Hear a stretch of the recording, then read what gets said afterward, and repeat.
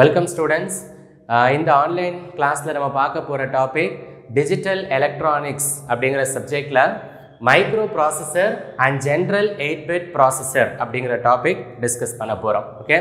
So நீங்க ஏற்கனவே digital electronicsல basic logic gates, different boolean laws used in logic theory, number systems and combinational logic circuits பத்திலாம் படிச்சிருப்போம். So அந்த digital circuits உடைய one of the application தான் நம்ம processor. ஏன்னா நீங்கள் மைக்ரோ ப்ராசஸர் லெபார்டரி பண்ணியிருப்பீங்க. ஸோ அதில் பார்த்தீங்கன்னா இன்புட்டை வந்துட்டு நீங்கள் இன் டேர்ம்ஸ் ஆஃப் டிஜிட்ஸ் தான் கொடுக்க போகிறீங்க. அண்ட் அவுட்புட்டும் பார்த்தீங்கன்னா உங்களுக்கு டிஜிட்டல் டிஸ்பிளேவாக தான் அவுட்புட் வரும். அதை வேணால் நீங்கள் வேறு ஏதாவது ஒரு அவுட்புட்டை டிஏசி கூட இன்டர்ஃபேஸ் பண்ணுறப்ப மேபி அந்த டிஜிட்டல் அவுட்புட்டு அனலாக மாறலாம்.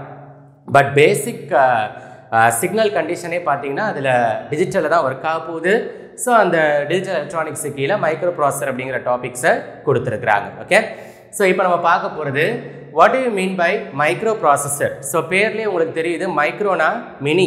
ஸோ அப்போ சிலிக்கான் சிப்னால் செய்யப்பட்ட மினி சர்க்கியூட், அதுக்கு பேர் தான் மைக்ரோ ப்ராசஸர் அப்படிம்பாங்க. ஸோ இது என்ன பண்ணுன்னா it is used for controlling the entire action of your computer, ரைட்டா? ஸோ அதனால அதுக்கு பேர் வந்துட்டு கண்ட்ரோல் யூனிட் ஆஃப் கம்ப்யூட்டர் அப்படின்னு நம்ம சொல்லலாம். அண்ட் இது போக it is also use to perform arithmetic and logical operations, right? And also உங்களுடைய ப்ராசஸரை வேறு ஏதாவது ஒரு எக்ஸ்டர்னல் சர்க்கியூட்ஸ் கூட இன்டர்ஃபேஸ் பண்ணுறதுக்காகவும் இந்த டிவைசஸ் யூஸ் ஆகும், ரைட்டுங்களா? ஸோ அதான் நம்ம மைக்ரோ ப்ராசஸருடைய பேசிக் டெஃபினேஷனாக படிச்சிருப்போம். அண்ட் இந்த மைக்ரோ ப்ராசஸர் செய்கிறதுக்கு நம்ம யூஸ் பண்ணக்கூடிய மெட்டீரியல் சிலிக்கான் மெட்டீரியல். சிலிக்கான் அப்படிங்கிறது இட் இஸ் செமிகண்டக்டர் மெட்டீரியல் அப்படிங்கிறது நமக்கு தெரியும். ஸோ அதை வச்சு தான் நம்மளுடைய ப்ராசஸரை டிசைன் பண்ணியிருக்காங்க.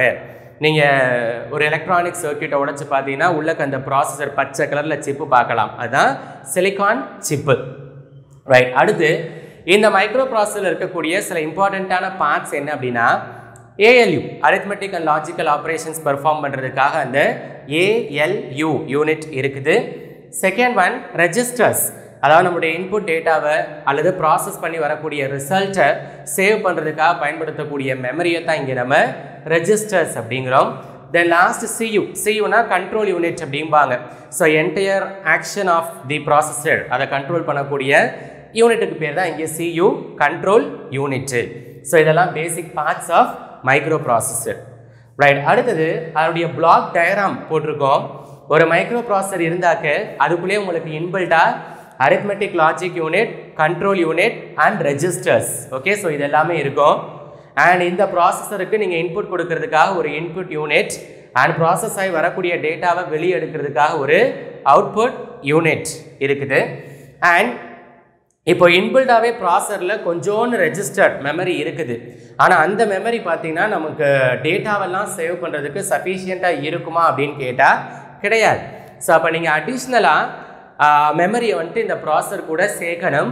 ஸோ அதை இங்கே போட்டிருக்காங்க. Okay. So additional external memory is added with your micro processor. So அப்போ micro ப்ராசஸருடைய general building diagram, black டயக்ராமில் இருக்கக்கூடிய காம்பனன்ட்ஸ் என்னன்னு கேட்டால் input device, output device, processor and memory. Okay, right. அடுத்தது what are the important features of micro processor? Number one, they are cost effective. விலை வந்துட்டு இப்போ கம்மி ஆயிடுச்சு. செகண்ட் ஒன், சைஸஸ் மாடரேட், ரொம்ப பெரிய சைஸ் கிடையாது, ஜஸ்ட் ஒரு சின்ன ஒரு ரெக்டாங்குலர் பாக்ஸ் நீங்கள் பார்த்துருப்பீங்க. 8085, 8086 ப்ராசஸர்லாம் பார்த்துருப்பேன். ஸோ அப்போ it is having miniature size. And third one, low power consumption, just ஒரு +5 வோல்டேஜ் கொடுத்தாலே போதும், ஆட்டோமேட்டிக்கலாக அது ஒர்க் ஆக ஆரம்பிச்சிடும். So low power consumption. And last one, it is reliable. ரிலையபிள்னா நம்பகத்தன்மை அப்படின்னு சொல்கிறாங்க. ஸோ பல விதமான அப்ளிகேஷன்ஸுக்கு அதை நம்பி பயன்படுத்தலாம். இதுதான் important features of your microprocessor circuits, right? அடுத்து what are the different types of processor? So processor ஜென்ரலா 3 விதமா கிளாசிஃபை பண்றாங்க. Number 1, RISC. So RISCனாக்க expansion reduced instruction set computer அப்படின்னு பேர், ரைட்? அப்போ பேர்லேயே உங்களுக்கு தெரியுது கம்மியான இன்ஸ்ட்ரக்ஷனை அதிக டைம் எடுத்து மேனிப்புலேட் பண்ணக்கூடிய ஒரு ப்ராசஸர் தான் reduced instruction set processor. Okay. So அப்போ low amount of information processed in high amount of time. Okay, so that RISC processor. Right. அந்த ரிஸ்க் ப்ராசஸருக்கு உண்டான சில எக்ஸாம்பிள்ஸ் போட்டிருக்கோம். Power PC 601, 604, 615, 620. ஸோ இந்த பவர் பிசிஸ் எல்லாமே ரிஸ்க் ப்ராசஸருக்கு உண்டான example. And second one CISC. So சிஸ்க்னாக்க expansion நமக்கு தெரியும், complex instruction set computer.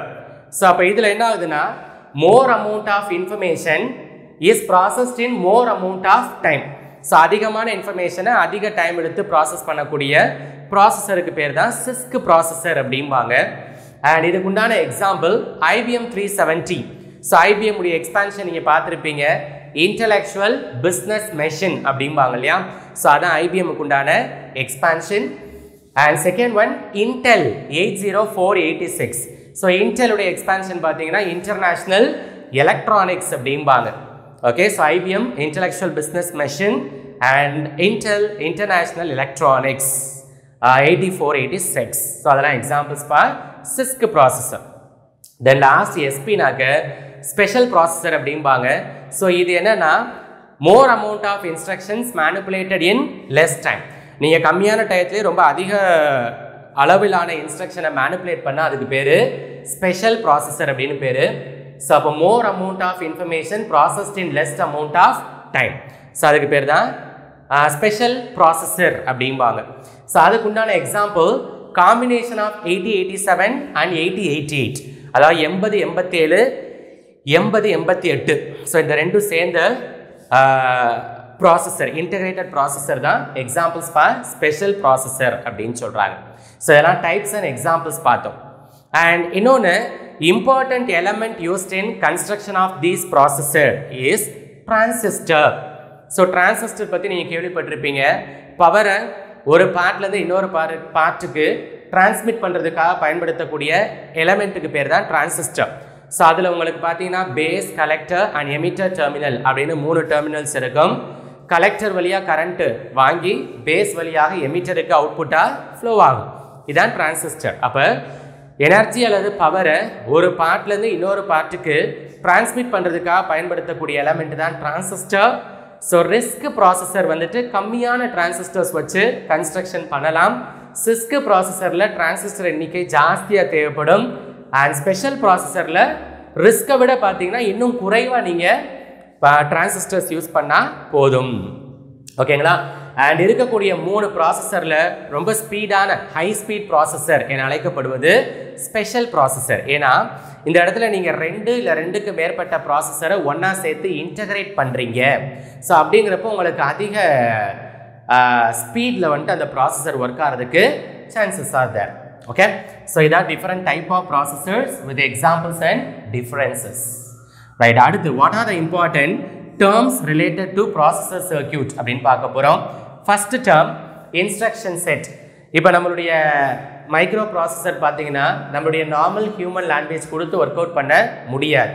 So அதுக்கு புரிகிற மாதிரி நம்ம இன்புட்ஸ் கொடுக்கணும். ஸோ அந்த இன்ஸ்ட்ரக்ஷனுக்கு பேர் தான் இங்கே இன்ஸ்ட்ரக்ஷன் செட் அப்படிம்பாங்க.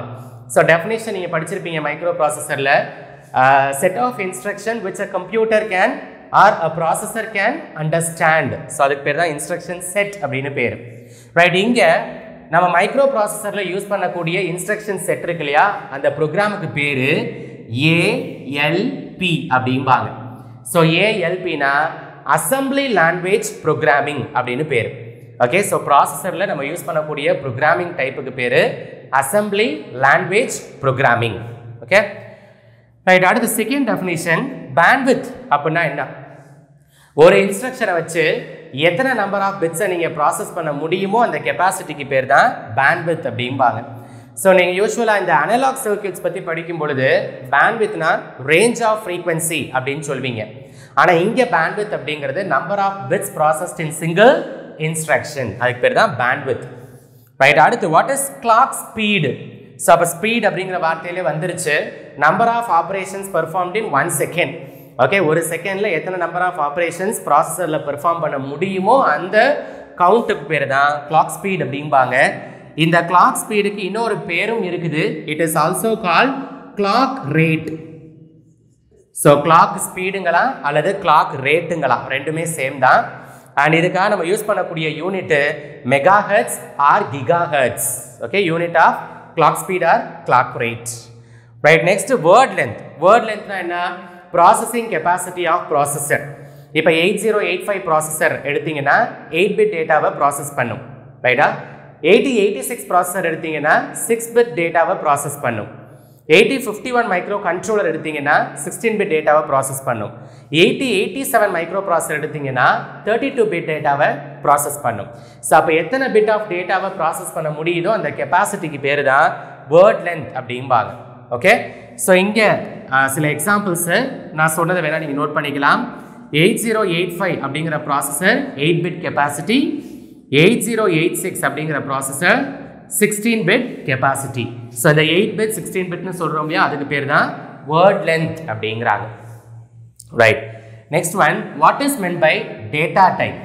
அதாவது நம்ம இன்புட் டேட்டா வந்துட்டு கொடுக்குறோம்ல ப்ராசஸருக்கு, என்ன ஃபார்மேட்டில் நீங்கள் கொடுக்குறீங்களோ அந்த ஃபார்மேட்டை தான் நம்ம டேட்டா டைப் அப்படிங்கிறோம். So input data format given to the processor, அதுக்கு பேர் தான் டேட்டா டைப்பு. நீங்கள் நம்ம முக்கியமாக யூஸ் பண்ணக்கூடிய டேட்டா டைப் என்னென்னா பைனரி யூஸ் பண்ணலாம். ஓகே, ஒன்ஸ் அண்ட் ஜீரோஸ் வந்துட்டு இன்புட்டை கொடுக்கலாம். பிசிடி மோம்லியா பைனரி கோடட் டெசிமல் அப்படிம்பாங்க, இல்லைனாக்கா ஆஸ்கி கோட் அப்படிம்பாங்க. ஆஸ்கினா என்ன? Expansion American standard code for information interchange. ரைட்டுங்களா? ஸோ இந்த மாதிரி அதே மாதிரி கிரே கோடுன்னு ஒன்று இருக்குது, XS3 கோட் அப்படிம்பாங்க.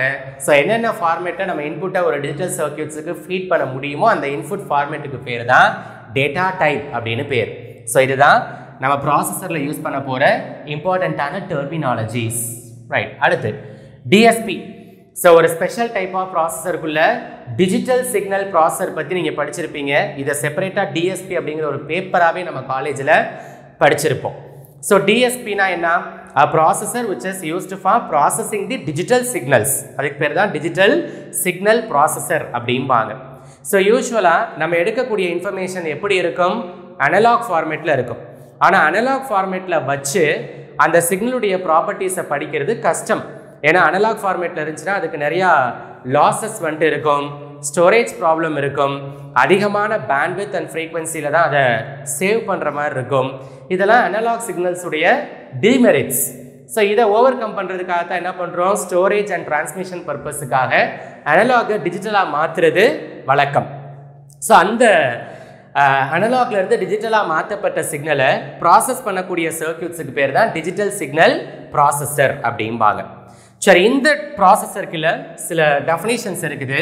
நம்பர் 1 பார்த்தீங்கன்னா சாம்பிளிங் அண்ட் குவான்டைசேஷன் அப்படிங்கிறாங்க. சாம்பிளிங்னா என்ன? ஒரு கண்டினியூஸாக இருக்கக்கூடிய அனலாக் சிக்னல்ஸை தனித்தனி பார்ட்ஸாக உடைக்கிறீங்கல்ல, ஸோ அந்த ப்ராசஸ்க்கு பேர் தான் சாம்பிளிங் ப்ராசஸ் அப்படிம்பாங்க.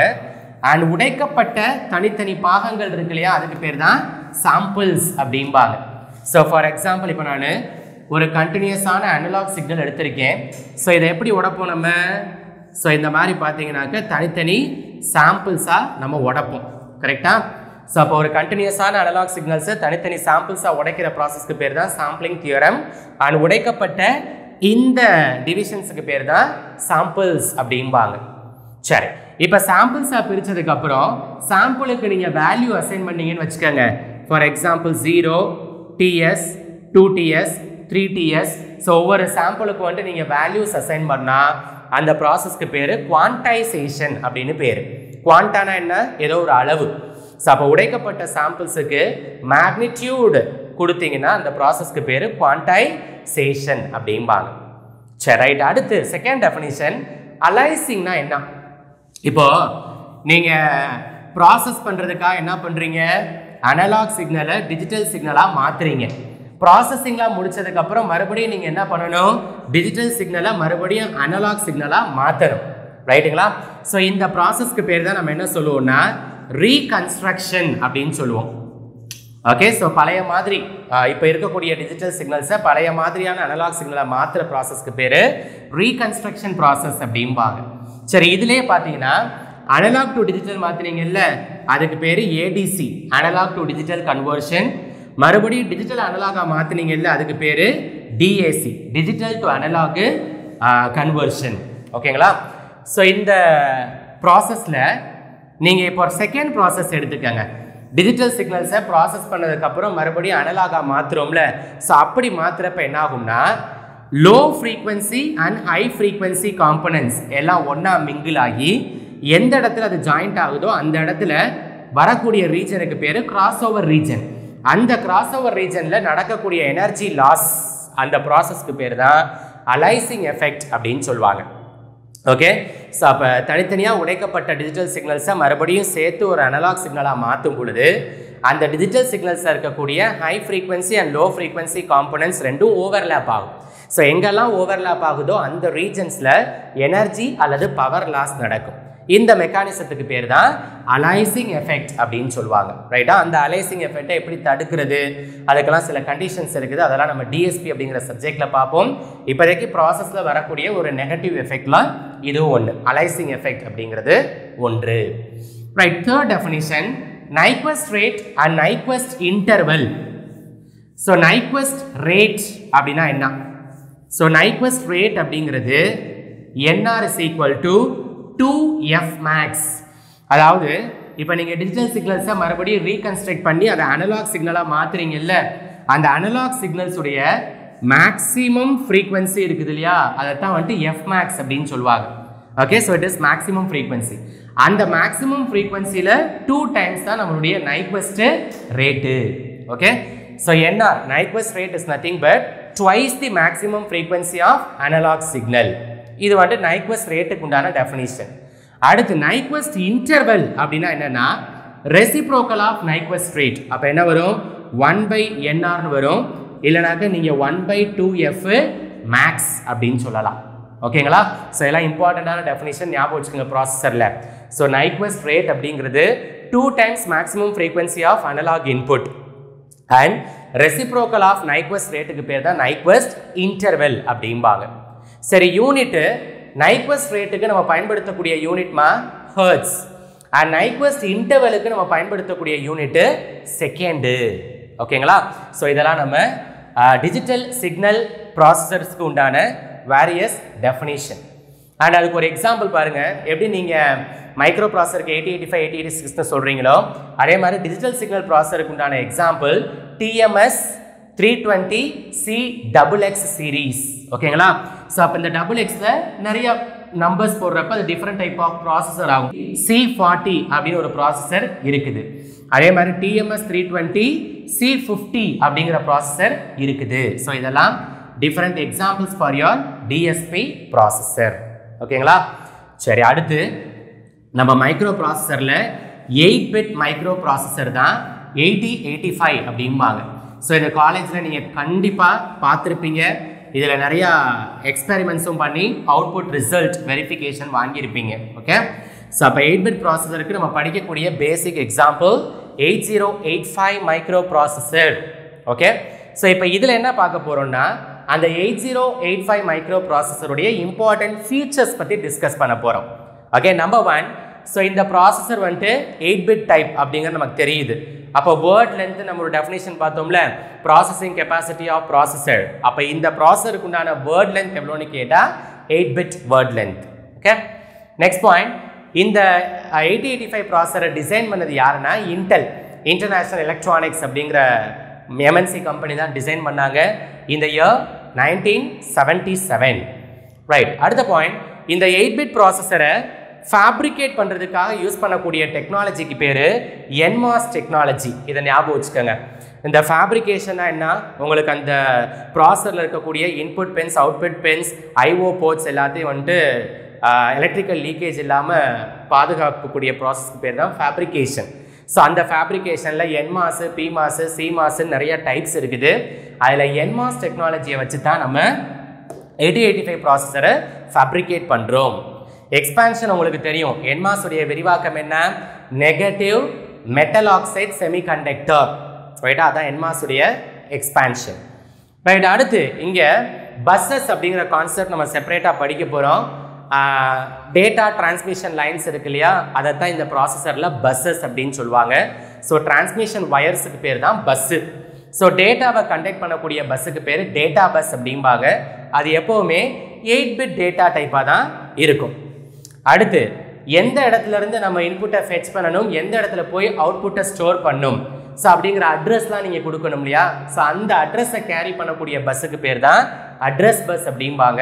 அது 16 பிட் டேட்டா டைப்பாக இருக்கும். ரைட். அடுத்து மூணாவது program counter. So பிசிங்கிறது personal computer இல்லை, ப்ரோக்ராம் கவுண்டர். ஸோ இந்த ப்ரோக்ராம் கவுண்டர் எப்படி இருக்கும்னா 16 பிட் டைப்பாக இருக்கும். ப்ரோக்ராம் கவுண்டர்னா என்ன, ஸ்டாக் பாயிண்டர்னா என்ன, இதெல்லாம் நம்ம அடுத்த வீடியோ, அதாவது 8085 ஆர்கிடெக்சர்னே ஒரு தனி டாபிக் கொடுத்துருப்பாங்க சிலபஸில், அதில் டீட்டெயிலாக சொல்கிறேன். இப்போதைக்கு ஃபீச்சர்ஸில் அதை ஞாபகம் வச்சுக்கோங்க. ப்ரோக்ராம் கவுண்டர் 16 பிட் டைப்பாக இருக்கும். அடுத்து எஸ்பினா ஸ்டாக் பாயிண்டர் அப்படிம்பாங்க. ஸோ பிசிங்கிறது ப்ரோக்ராம் கவுண்டர், அது வந்துட்டு 16 பிட் டேட்டா டைப்பாக இருக்குது. அண்ட் ஸ்டாக் பாயிண்டர் பார்த்தீங்கன்னா அதுவும் 16 பிட்டு டேட்டா டைப்பாக இருக்குது. ரைட்மா. அடுத்து இட் இஸ் ஹேவிங் 6 ரெஜிஸ்டர்ஸ், அதாவது இன்புட்டு டேட்டாவை சேவ் பண்ணுறதுக்காக யூஸ் பண்ணக்கூடிய மெமரிக்கு பேர் தான் ரெஜிஸ்டர்ஸ் அப்படிம்பாங்க. ஸோ நம்ம ப்ராசஸருக்குள்ளே பார்த்தீங்கன்னா கொஞ்சம் ரெஜிஸ்டர் இருக்கும், அதையும் தாண்டி அடிஷ்னலாக சேவ் பண்ணுறதுக்காக வெளியே எக்ஸ்டர்னல் மெமரி நம்ம கனெக்ட் பண்ண மாதிரி பிளாக் டயக்ராமில் படித்தோம் இல்லையா. ஸோ அப்போ இன்பில்ட்டாக இருக்கக்கூடிய ரெஜிஸ்டர்ஸ் எத்தனை? 6. ஒவ்வொரு ரெஜிஸ்டரும் பார்த்தீங்கன்னா 8 பிட் டைப்பாக தான் இருக்கும். அந்த ரெஜிஸ்டர்ஸ் உடைய பேர் தான் BCDEHL. ஸோ மொத்தம் 6 ரெஜிஸ்டர்ஸ் இருக்குது. ஒவ்வொரு ரெஜிஸ்டருமே 8 பிட் டேட்டா டைப்பாக இருக்கும்.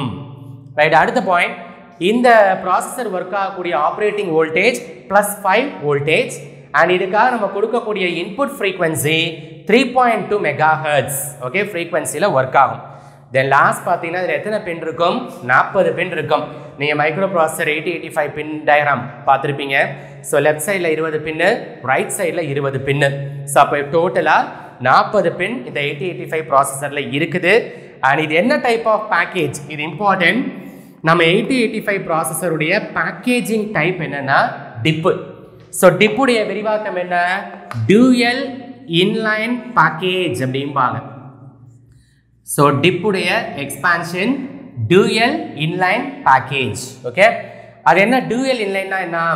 ஸோ உங்களுக்கு வந்துட்டு நீங்கள் ஒரு டெர்மினலில் +5 வோல்டேஜ் கொடுத்தா இன்னொரு டெர்மினலில் -5 வோல்டேஜ் கொடுக்கணும். ஓகேவா? ஸோ ஒரு பேட்டரி நீங்கள் எடுத்து அதிலேருந்து சப்ளை ப்ரொவைட் பண்ணுறப்போ ஒரு ப்ளஸ் இருக்கும், ஒரு மைனஸ் இருக்கும்ல. ஸோ அப்போ அந்த +5ம் கொடுக்கணும், -5ம் கொடுக்கணும் நம்ம 8085 ப்ராசஸர் ஆப்ரேட் ஆகிறதுக்கு. அதனாலேயே அதுக்கு பேர் டியூயல் இன்லைன் பேக்கேஜ் அப்படிங்கிறாங்க. அப்போ 40 பின்னு டைப் வந்துட்டு டியூயல் இன்லைன் பேக்கேஜ். ஸோ இந்த வகையை சார்ந்தது தான் நம்மளுடைய 8085 8 பிட் மைக்ரோ ப்ராசஸர். முடிஞ்சா? ஸோ இதில் பார்த்தீங்கன்னா உங்களுடைய சிலபஸில் டிஜிட்டல் எலக்ட்ரானிக்ஸுக்கு கீழே micro processor and general 8 bit micro processor அப்படிங்கிற டாபிக்ஸ் நம்ம கவர் பண்ணியிருக்கிறோம். என்னெல்லாம் டீட்டெயில்ஸ் பார்த்தோமோ இது எல்லாமே மோர் தேன் சஃபிஷியன்ட். வீடியோவை நல்லா பார்த்து கான்செப்டை மைண்டில் ஏற்றிக்கோங்க. ஏதாவது டவுட்ஸ் இருந்ததுன்னா கமெண்ட் செக்ஷனில் கேளுங்க. See you in the next video, students. Take care and bye.